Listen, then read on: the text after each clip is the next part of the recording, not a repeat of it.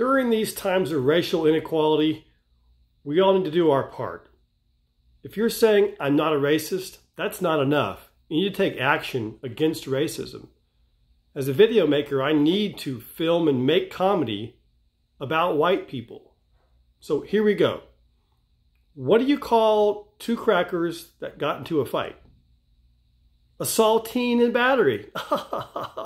Speaking of crackers, how about wheat thins? Isn't that like body shaming, wheat thins? I mean, bring in wheat thicks. You know, wheat thicks. And animal crackers, okay? Can vegetarians actually eat animal crackers and not have a guilty conscience? I mean, can they?